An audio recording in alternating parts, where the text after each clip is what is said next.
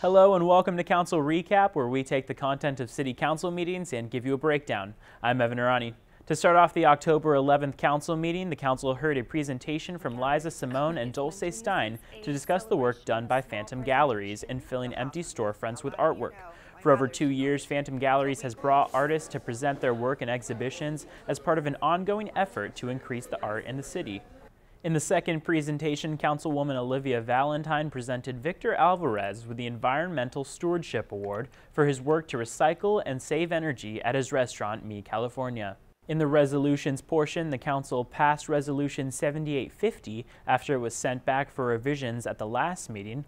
The resolution formally adopts a policy on accepting donated artwork such as murals for city-owned property, including parks. In Resolution 7854, the Council approved permit-only parking on Jefferson Avenue between 129th Street and 130th Street.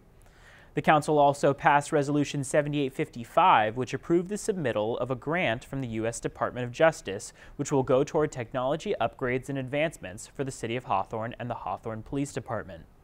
Resolution 7856 proclaimed the month of October 2016 as Breast Cancer Awareness Month in the City of Hawthorne. The Council also passed Resolution 7857, which proclaimed October 15th through November 15th as Hispanic Heritage Month. In the ordinance portion, the Council passed Ordinance 2124, which establishes zoning and development standards for alcoholic beverage manufacturers or breweries in Hawthorne. In the City Manager's consent calendar, the Council approved a payment to Sequel Contractors to begin construction for the Marine Avenue Improvement Project. This project will add 2 lanes to help ease traffic on Marine Avenue. The project will also upgrade traffic signals and repave the road. The improvement project is funded through Measure R grant money. The Council also approved the construction of speed bumps on 120th Street between Haas Avenue and Wilton Place. A payment was approved to O'Duffy Brothers Incorporated for storm drain improvements and installation of infiltration chambers on Hawthorne Boulevard. This payment was made through Proposition 84 grant money. Another approved payment was to Martinez Landscape, funded through Gas Tax and Weed Abatement Fund. A fourth and final payment was made to MSL Electric for upgraded traffic signals in 5 intersections on Inglewood Avenue.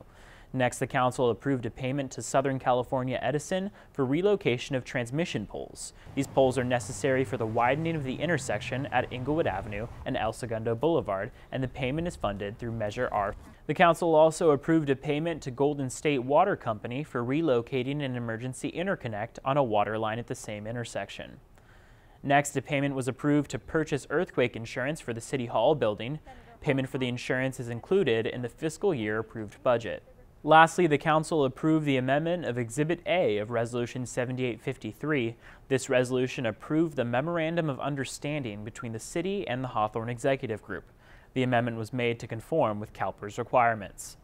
Thank you for joining us, and remember, you can watch all City Council meetings in their entirety by going to www.cityofhawthorne.org/council-videos/. We'll see you next time.